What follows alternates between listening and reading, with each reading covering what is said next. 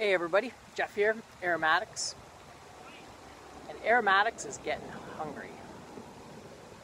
It's in the evening. I'm finishing up my evening of fishing here at the little lake that's by my house.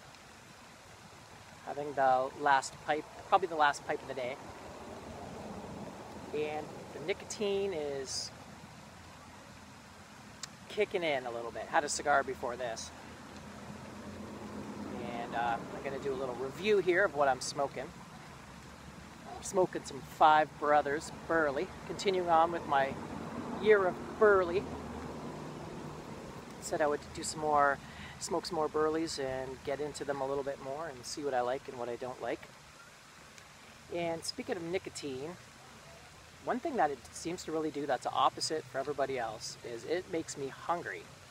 Most other people say they smoke and it curbs their appetite. After I've had a good cigar, even if I've eaten a little bit beforehand, if I have a cigar or a pipe that's high in nicotine, it makes me, my head spin a little bit. It also makes me hungry.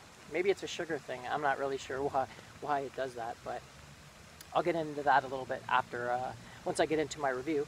So yeah, I am going to do a review of Five Brothers Burly. And this is about as raw of a Burly as you can get. It's got a really nice looking cut, which I'll show you right here.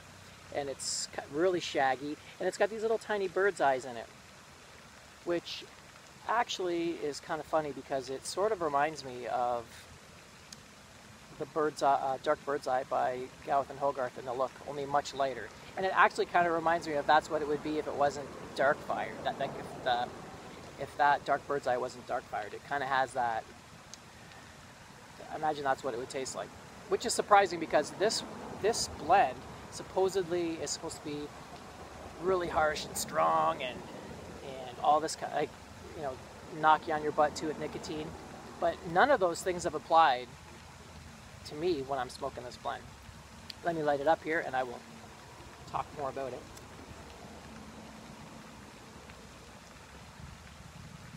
Now in the pouch, the smell, it's basically nothing really.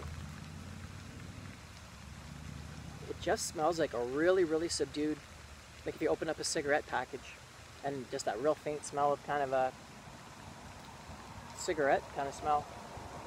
Fresh, a real fresh smell. And the taste,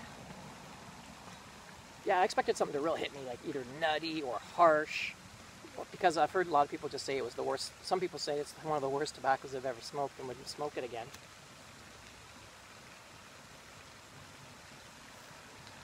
And they say it burns fast as a shag. For me, it did come dry, but the dryness that I like. Normally, I take my tobaccos and dry them out. This one, right out of the pouch. Just pinch it, stick it in. You can pack it. You can't really overpack. Well, you could overpack it, but it's not too picky because since it's already dry and a shag, it burns really good. But not that fast. It still goes out on me if I'm not puffing on it. And the taste is pretty mild. I'm surprised. The nicotine doesn't really hit me, or hasn't hit me so far. The retrohale is smooth. See if I can inhale it. Doesn't really taste much on when you inhale it or retrohale it. It's smooth. It just tastes really natural and really fresh. Flavors that I'm getting is pretty one-dimensional. It's pretty much just a Cheerio type flavor, like cereal. It's got a sweetness, but not like sugar added. It's just like that natural taste you'd get on a Cheerio in oats. So really, really light oat taste. Some tobaccos, like say, it's Carter Hall or Raleigh or whatever, it's, Sir Walter Raleigh. They have a sort of a really oaty sweetness, but this just natural as you get and really mild.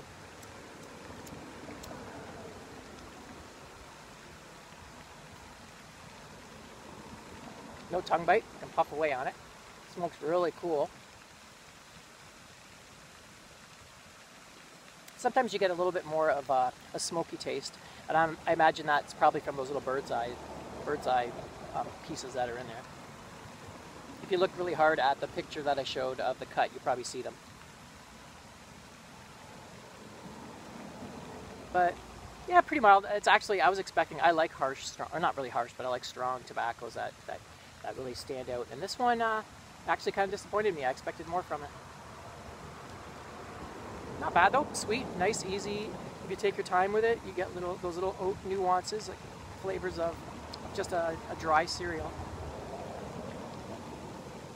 But it's funny, going back to the nicotine thing, everybody seems to have a different kind of chemistry. The stuff that some people get hit with, I don't. Like say, let me see some, I should do a top list of my 5 top nicotine bombs. And that would, so this one not really, but the ones that do hit me are usually some high, like a heavy Perique blends. One that hits me pretty good is Bayunite is one that can hit me pretty hard. The shags and the ropes from Gowth and Hogarth are medium. I can feel it, but they don't flatten me out by any means. Although Dark Plug, that one is the heaviest for me. That one is just, that one I have to take my time because it's full of nicotine.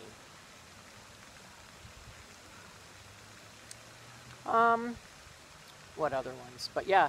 Oh, and another one is some really like pure red Virginias, like say Cornell and Dale's small batch or San Sepulcro. Those ones are really heavy hitters for me too. This keeps going out on me.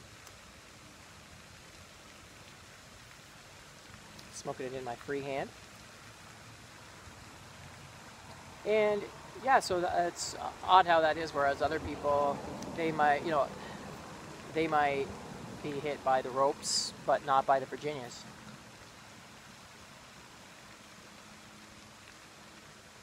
So, anyway, that's my little review and chit-chat.